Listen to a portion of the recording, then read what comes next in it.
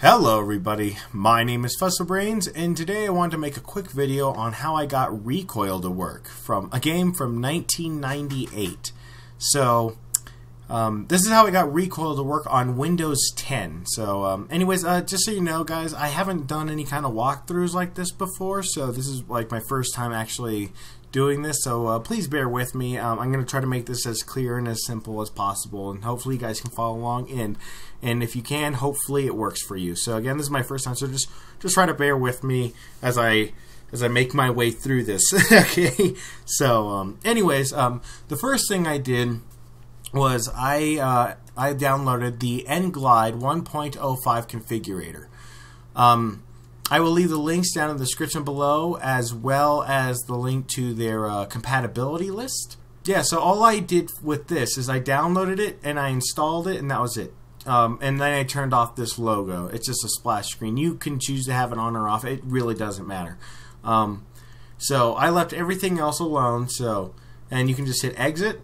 And you just need to download it and install it. You don't even need to mess with it or anything, you know. I chose to keep it down here so it's easy access, but you know, you don't need to do anything. I just need to download it, install it, and you're good to go. Then what I did was obviously I inserted the Recoil CD, and after when you insert your CD, what you want to do is you want to right click it and go to open, and then you want to go all the way to setup, the one that has application. It's 59 kilobytes. So that's what you want to do. You want to go down there, and you just want to open this as well. You can either double click it, click on it, or you can just right click it and hit open. There it is. Sorry, sometimes it takes a while. You just have to be patient, and it should.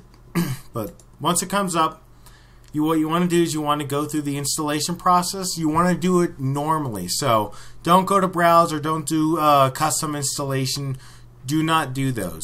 You just want to run through the regular installation process and let it install where it would by default. After when it's done installing, you want to go to your C drive or wherever it installed. That's exactly where you want to go. So just go wherever it installed it to.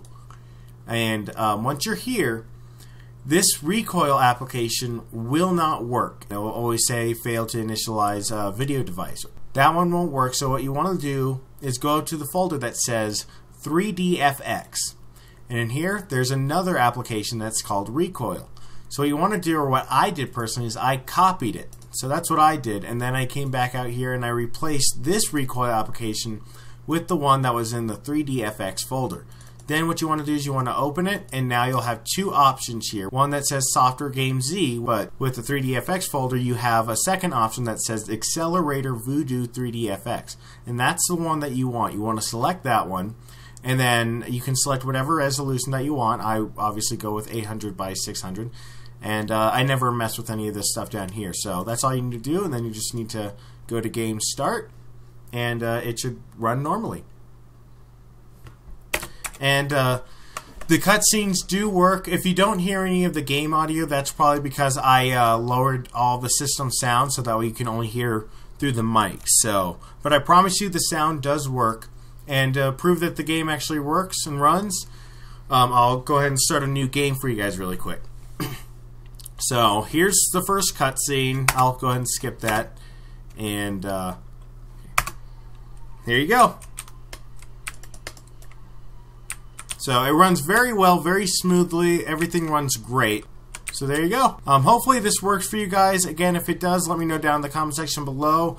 And once again, this is actually on my Windows 10 desktop, not in a virtual box or anything like that with like Windows XP or 7 or whatever. So again, this is actually on Windows 10.